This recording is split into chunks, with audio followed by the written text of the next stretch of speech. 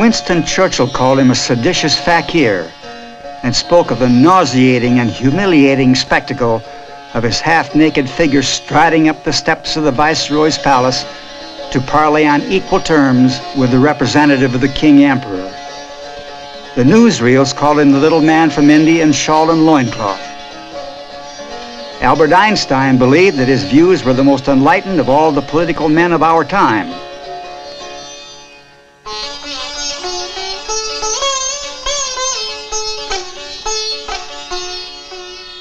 Gandhi, known as the Mahatma or Great Soul, was a prophet of nonviolence, whose mystical hold over India's millions gave him greater power than the rulers of the mighty British Raj.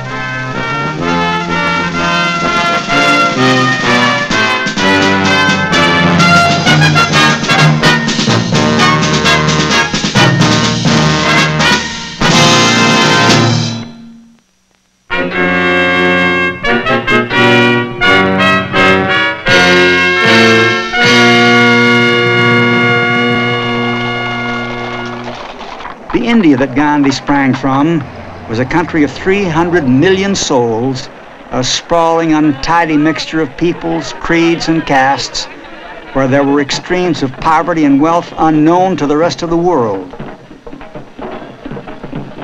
At the top were the English, the most exclusive caste of all, whose pride was not in their riches or their power, but in their assumption of racial superiority.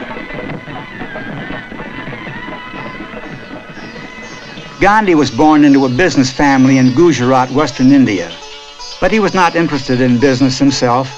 Instead, he went to England to study law and tried to turn himself into a model English gentleman.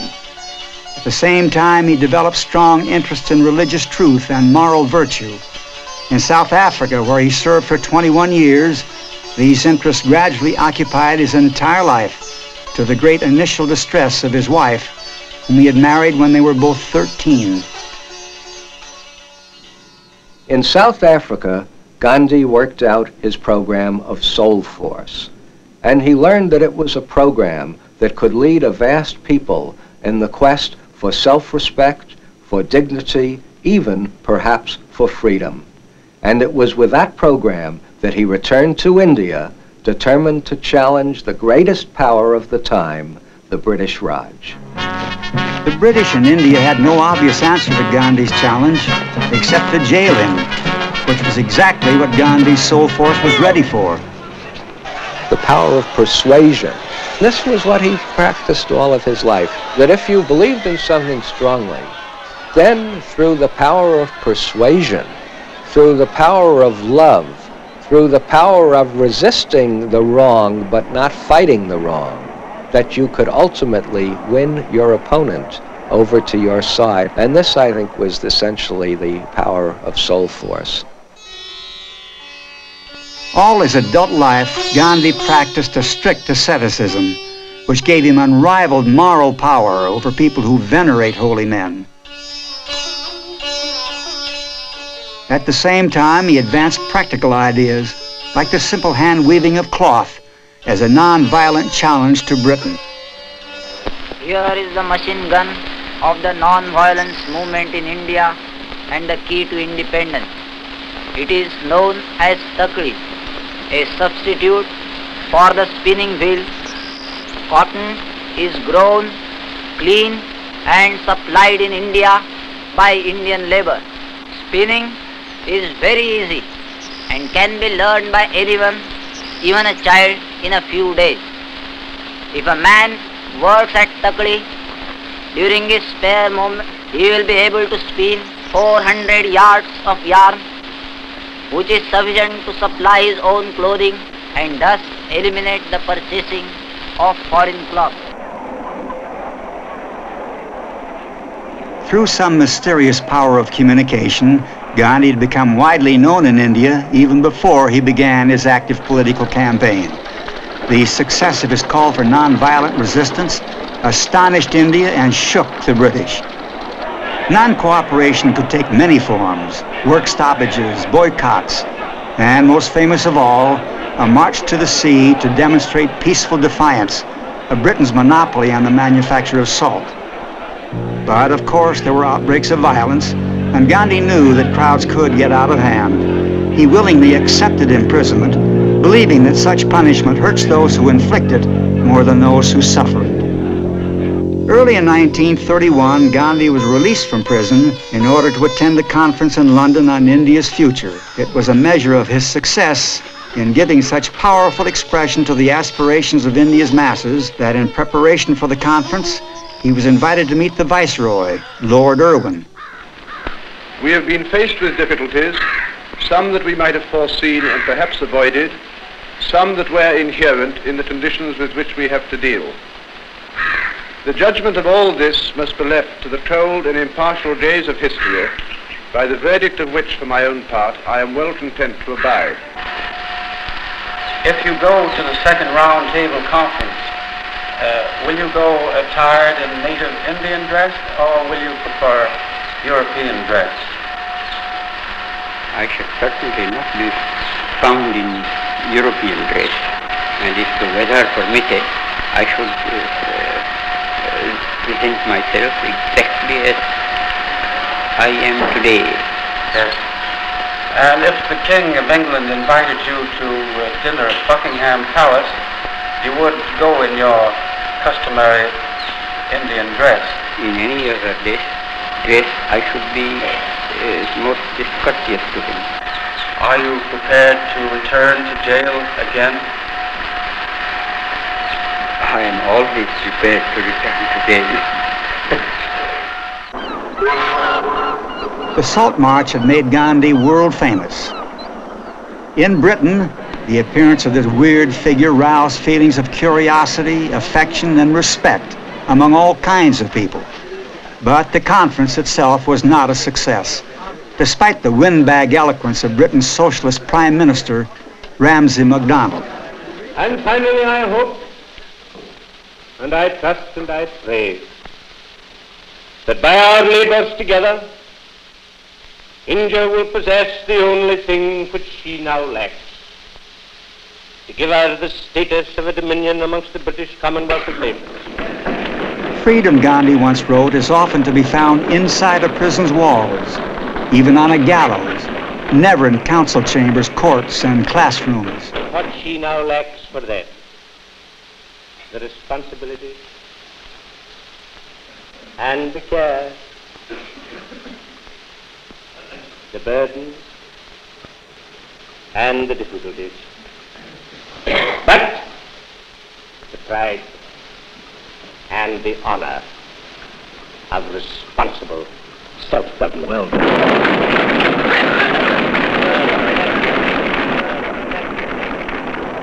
There was one man for whom Gandhi and all he stood for was a portent of disaster. Winston Churchill refused to meet him. Ladies and gentlemen, are you following the Indian situation with the attention it demands? It is your duty as citizens of the British Empire, bearing a share in its responsibilities, to form a clear opinion and make up your minds what ought to be done. Things are going from bad to worse. Great mismanagement and weakness are causing unrest and disturbance to 300 million primitive people whose well-being is in our care. The Indian danger will raise a crisis equal in importance to the greatest events in the history of Great Britain. But Gandhi was Churchill's equal in the art of political propaganda. Gandhi was going to be the same half-naked figure in dress, in manner, as he was in India. But he was going to be this sort of person, not in India, but in Buckingham Palace, in the presence of His Majesty the King.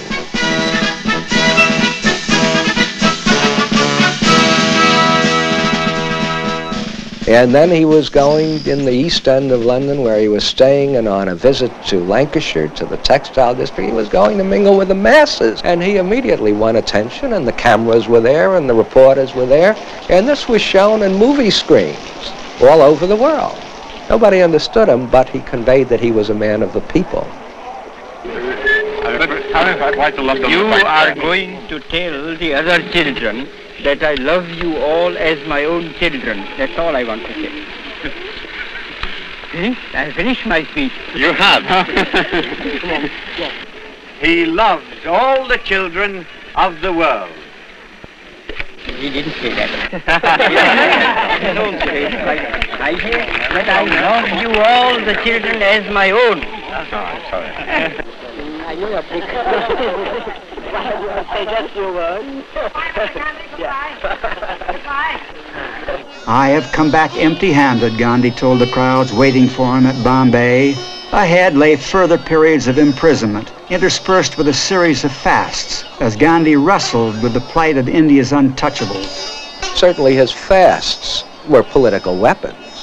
I think he really felt that they were the only ways that he could stop bloodshed, that he could stop labor dissension, but at the same time he knew that this method would create sympathetic attention to his cause throughout the world, and it did.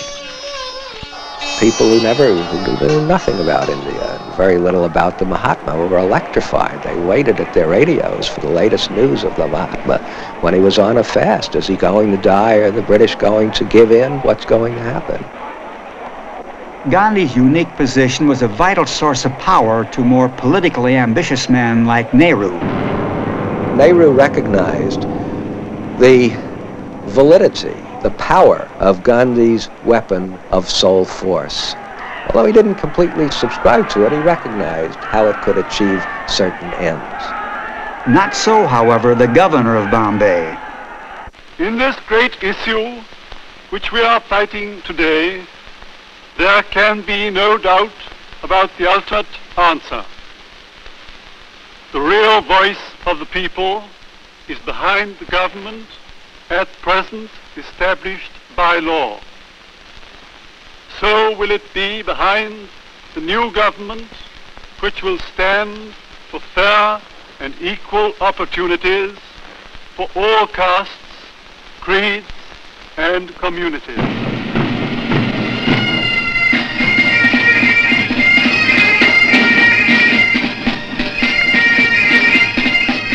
The British were unable to make Gandhi out. Not for them the methods of a Hitler or a Stalin.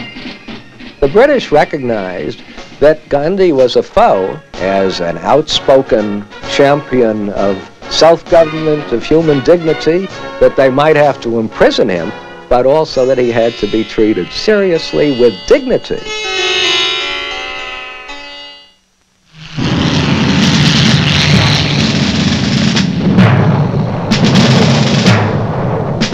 For the second time in Gandhi's lifetime, Britain's war became India's too by a proclamation of the Viceroy.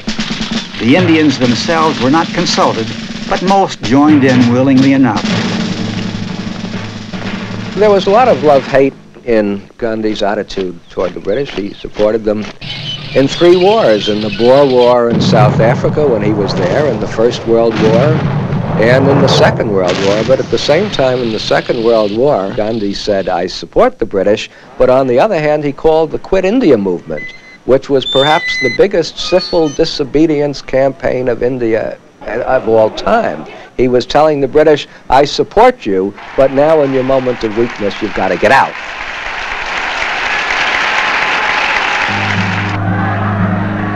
With Japanese armies at India's gates, the British responded forcefully. Gandhi was again arrested.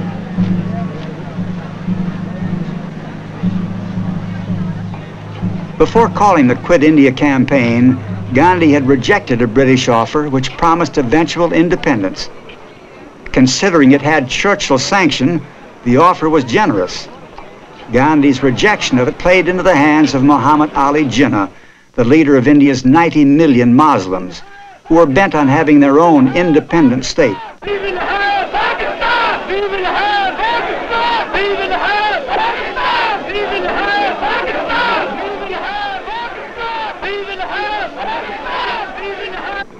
Jinnah's single-mindedness made him as powerful as Gandhi, for whom he had nothing but contempt, calling him a cunning fox, a Hindu revivalist. Jinnah was the one person who Gandhi couldn't overcome, who he couldn't surmount.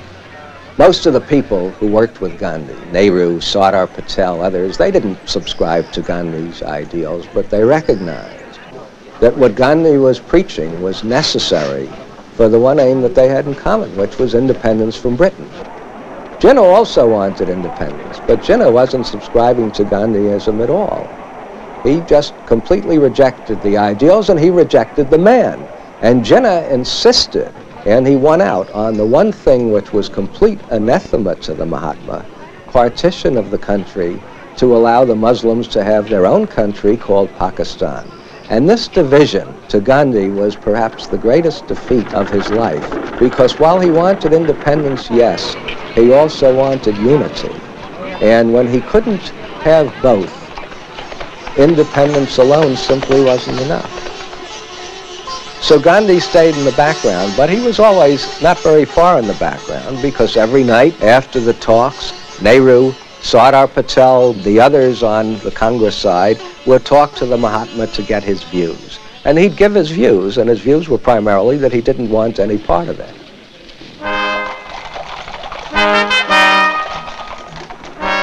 The war over, the new socialist leaders of Britain were determined indeed to quit India, and as quickly as possible. Their agent would be a new viceroy, the former Allied commander in Southeast Asia, the glamorous Admiral Lord Mountbatten. Mountbatten immediately cultivated the confidence of India's leaders, particularly Gandhi, whom he described as a sweet, sad sparrow. Gandhi had spent more than 6 years of his life in British prisons, but now that independence was in the offing, his power to shape the future was dwindling. Forces had been released which were beyond the control of Viceroy or Mahatma. Independence was accompanied by scenes of unbelievable savagery, as the centuries-old fabric of Indian life was torn apart. The death toll of Hindus, Muslims, and Sikhs was estimated at 1 million. Communal rioting, bloodshed, the message was clear that freedom alone wasn't good enough unless there could be brotherhood. And in getting people to live together, to respect not just themselves, but to respect each other, in that, Gandhi failed. To get it over with quickly, Mountbatten accelerated the timetable for the transfer of power. He set August 15, 1947 as the date for independence. Nehru was now the man of the hour, while Gandhi remained in Calcutta, where he did what he could to restrain violence. When freedom was ultimately agreed upon, Gandhi refused to remain in the capital for its advent, because while he certainly wasn't going to reject it, he wanted to make clear that he disapproved of it heartily, because it meant that India was going to be, although free, was going to be sorely divided. So at last the British Raj sailed away. It was not quite 200 years since Clive had won his famous victory at Plassey, not quite 100 years since the Indian Mutiny. A moment comes, said Nehru, which comes but rarely in history, when we step out from the old to the new, when an age ends, and when the soul of a nation long suppressed finds utterance.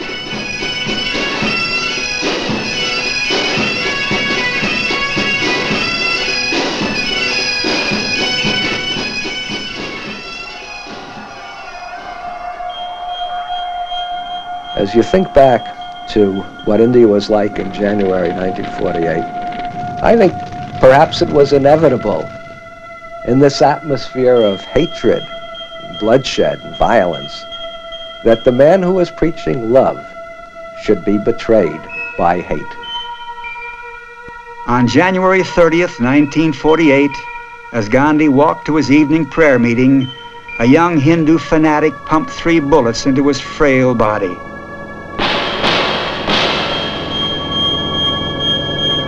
He died, as he had hoped, with the name of God on his lips. So Gandhi is dead.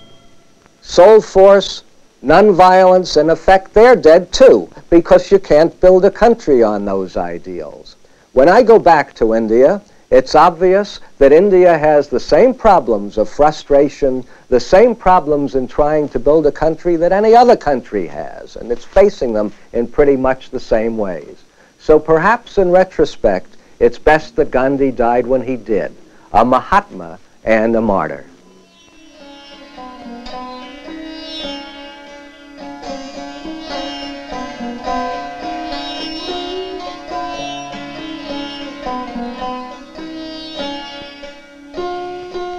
This is the All India Radio. Prime Minister Pandit Jawaharlal Nehru. Friends and comrades, the light has gone out of our lives and there is darkness everywhere. And I do not quite know what to tell you and how to say it.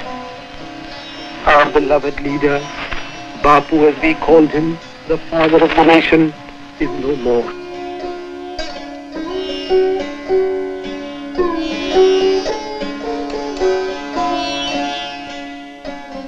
Gandhi's last fast had been an act of self-purification for all his people.